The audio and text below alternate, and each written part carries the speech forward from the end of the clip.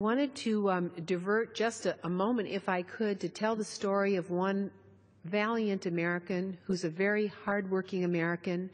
And when we don't make it in America, what happens to our people?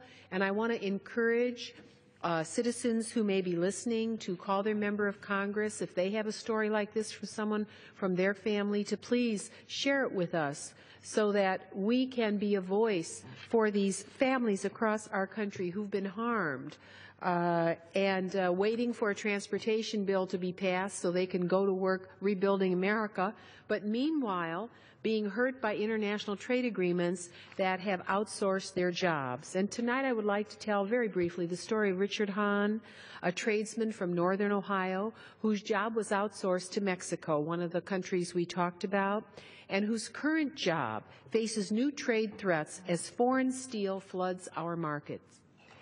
Richard Hahn spent a long career with York International as an electrician, and 23 years to be exact. He rose through the ranks to the status of 100th in seniority from his dedication and commitment to York International.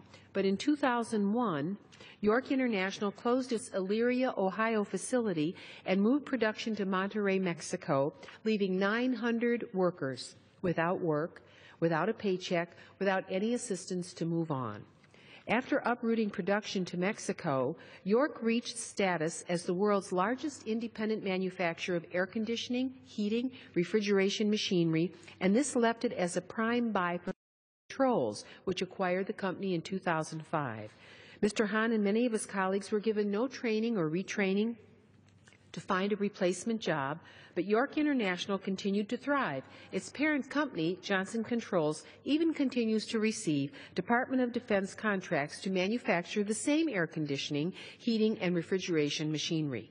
For nearly a year, Mr. Hahn was forced to accept unemployment as he desperately sought work in Elyria, Ohio. Many of his 900 colleagues moved their families out of Ohio, not finding any hope for reemployment in their hometown where they wanted to stay. Fast forward a little over a decade now, and Mr. Hahn is facing the trade theft of his job all over again. Although currently employed with U.S. Steel as an electrician, his and 614 colleagues' positions are under threat of layoff. U.S. Steel will have to idle its plant in coming months because they cannot continue to secure contracts to keep it running. They've had international trade complaints about foreign dumped steel, and unfortunately, Mr. Hahn's story is not unique. In fact, he said his story is depicted best by quoting Billy Joel, "We're all waiting here in Allentown, but it sure is getting hard to stay."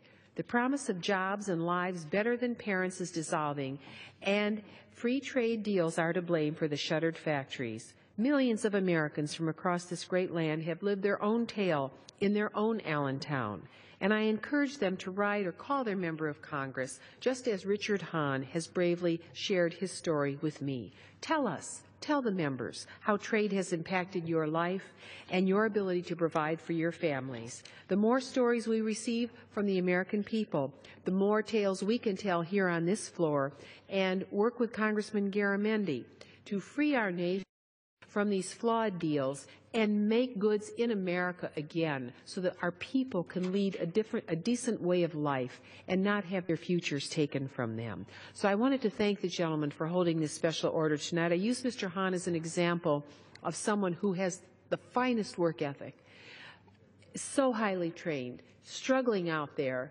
to try to maintain work. It shouldn't be this hard in the greatest nation in the world. Thank you so very, very much for bringing